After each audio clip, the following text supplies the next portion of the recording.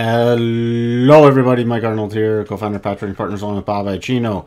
Checking in on Bitcoin. Bitcoin holding rotation zone, rallying back up, coming short of our 44.35 level, coming up to 43.84. Again, showing some divergence here, holding at the lower end of the rotation zone, but this thing's definitely running out of momentum, especially when it couldn't get to the next 12.5% target. Key area we're watching, we have a cluster here, 4,065 for 4,091. Any close below that, we'll start watching for the bigger pullback. Next level of support is about 39.45, rising 50. Key area, though, we're really going to be focused on is 39.02. A close below that, I'd just take it down to 3,900 would trigger. This does fit into a double top pattern, especially on the daily time frame. It's a little sloppy, but it does work.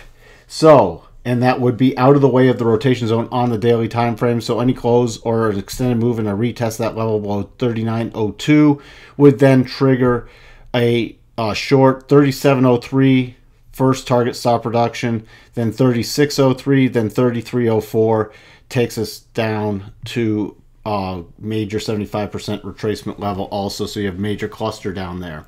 So watch for that. Again, it could easily come back on the daily basis and catch on the rotation zone without triggering that double and then rotating back up. But you also see higher high on the daily time frame, much lower high on the RSI unless we get a super strong rally.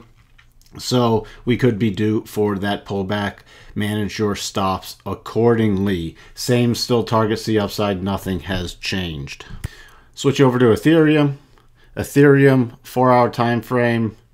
Moving sideways, H catching up, and then explosive move higher through our 152 level and through the 50% retracement, 154 cluster area. Then pulling back a little, giving us the opportunity to update the next target area highs. Next target area was 163.50. What was the high here? 163.50. Happened to be dead on. Well, that's not what we're directly counting on because this gives us a little area to watch for. Above that, if we recover 169.60 to 171.78 are the next areas. This is not a double top. It did not fit into our parameters. We've now returned into the rotation zone. Let me move these targets out of the way also, all the way up to here in case we do rally again. So holding in the rotation zone on the 4-hour. Key support, if we pull back even more, is coming in about 132. I've done a projection down from the highs to this pausing bar, which gave us a minor level of 132.32, which is at the bottom of the rising rotation zone. So that's going to be the next area I'll be focusing on key support. If we get through there, then I'll be watching for about 129. And then below that, really the next major area once I update the retracements to these next higher thing, I'll be watching for 123.34 for the next key level should we break below the 129. Let's switch over to the daily chart.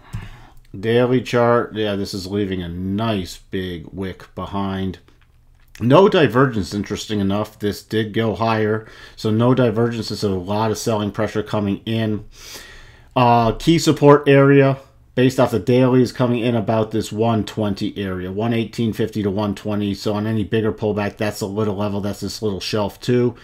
And the bottom rotation zone is coming in about 113. But the real area I'd be focusing on if we do get a pullback on the daily is this 118 to 120 area. So we have for you on Ethereum and Bitcoin, and we'll talk to everyone soon. Bye for now.